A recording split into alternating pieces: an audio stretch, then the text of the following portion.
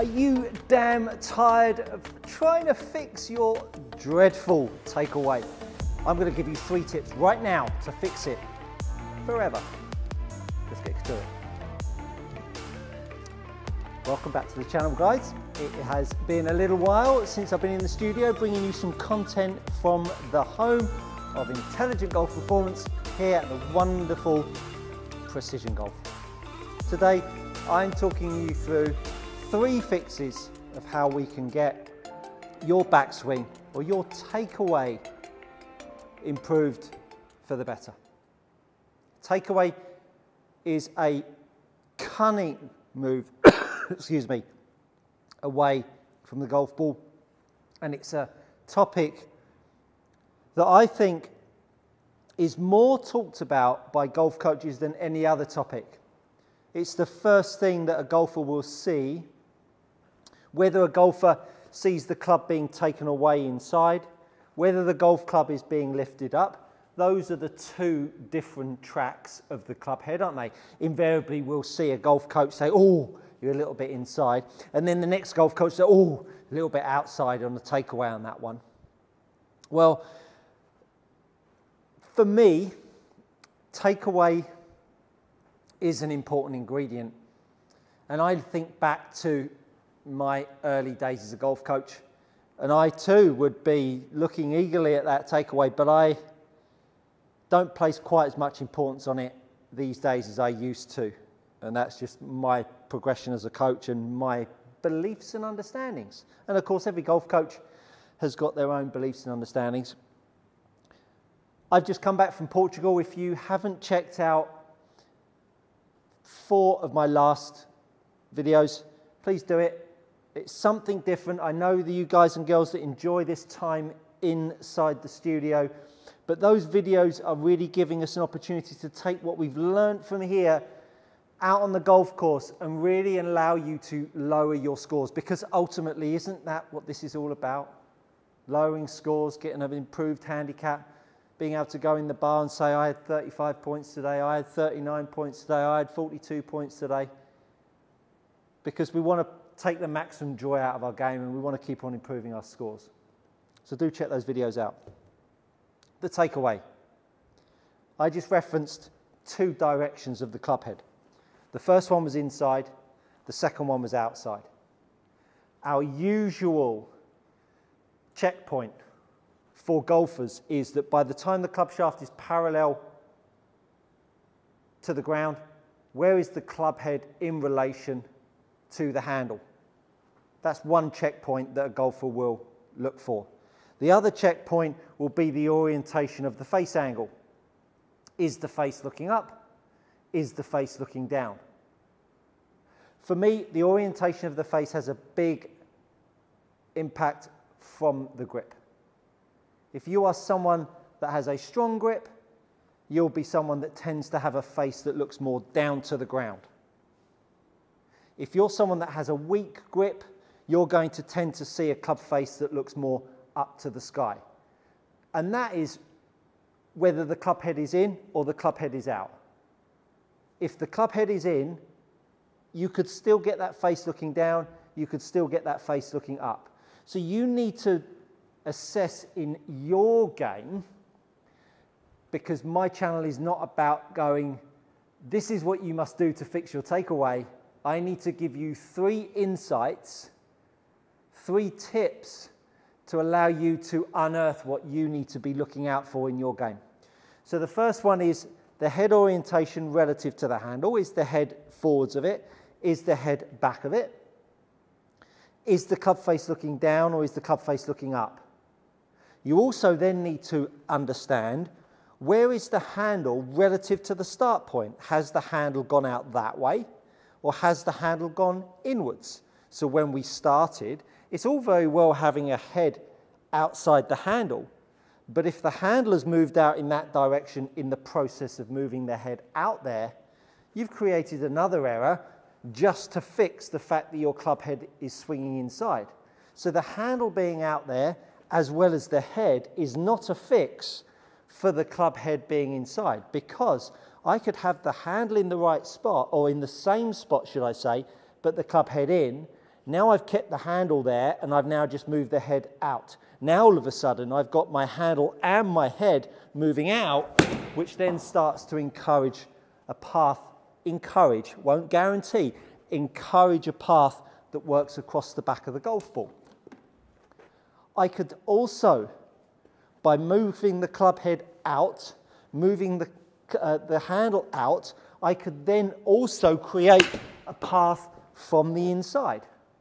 So just because the takeaway was improved on both of those swings, so I went from the club head in to the club head out, one swing produced an outside in club path, the next one, where the same takeaway is in place, created an inside out path. You can appreciate these arms can do whatever they fancy. Just because you've set them in the right place here guarantees you nothing. So being fixated on how the club moves back is really only part of the story, which is why I have a massive issue with P1, P2, P3, P4, P5, P6, P7, P whatever. And when I mean P, I mean position. Because if I isolate a golf club in any particular spot, that particular spot is where the club was in that time, in that freeze frame moment. What is more insightful is what went before and what went afterwards. Because I could have a golf club that's moving out and back. I could have a club head moving in and out. But if I pictured the club in the same spot for both of those moves, they may look the same, but one's traveled from this direction, one's traveled from that direction. And that's why this golf club, when we understand it, is a swinging implement. And the forces that we project through the handle will affect what the club head does. The grip that we apply on the handle will affect the orientation of the face. So if you isolate the position of the club in any part of your golf swing, you are seeing less than 10% of the real story. So please, please stop it. It will not help you. By all means, take the picture, but look 2-3 frames before, 2-3 frames afterwards.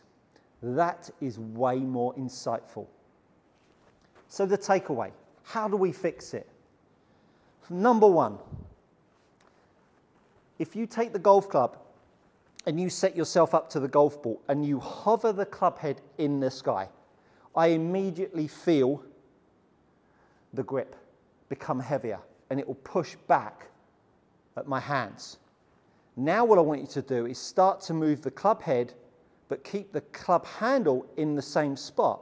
And what you'll do is you'll start to feel where this club head wants to swing for you and what you need to do at the top hand to change the way the club moves. So if you have a takeaway where the club head moves in, you will feel my left hand try to rise up.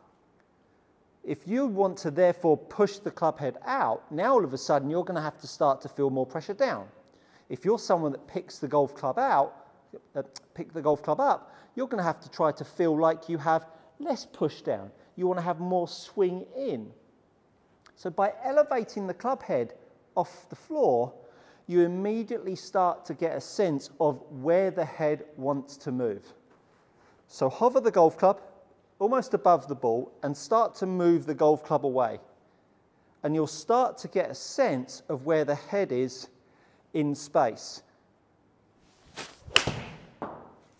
And by doing that, you'll really start to sense the weight in the head in how the club head moves away. So that's tip number one. The takeaway is really set by how the two hands work with each other. So the second drill I want you to make is by putting your left thumb on the top of the golf club and cradling the club head with the 3 fingers of your right hand, if you're a right-handed golfer.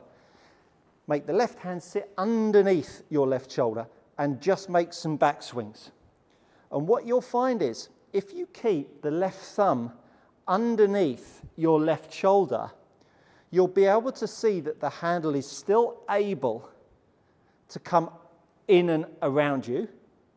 But the minute you move your left arm off in any given direction, so let's take the person that swings the club head too much from the inside, as the person pulls the club head in with the right hand, the left hand will try to push itself out and you'll lose the control of the butt end because I've only got my thumb on it.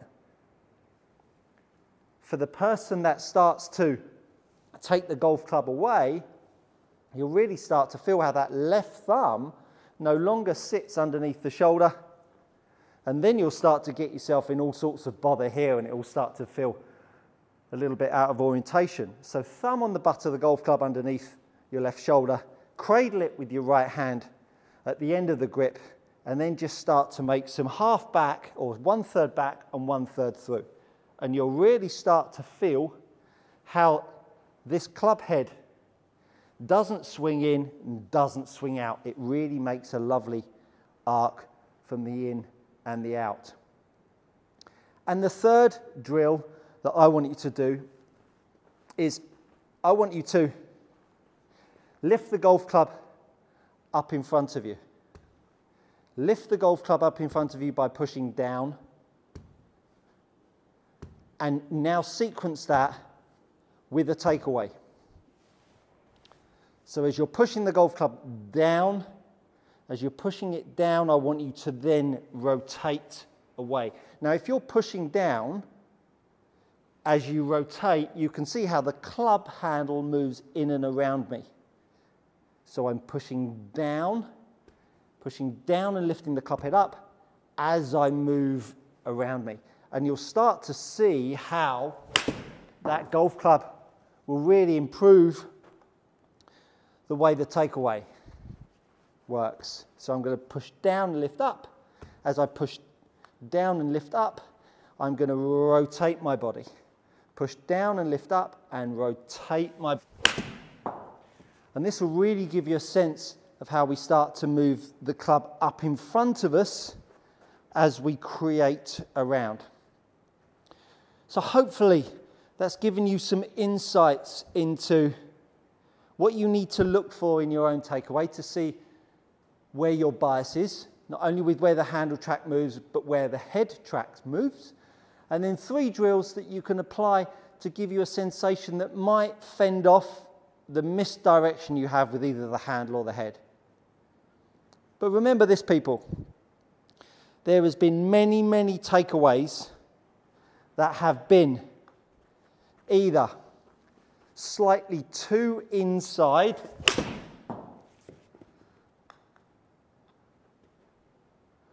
or they have been slightly too outside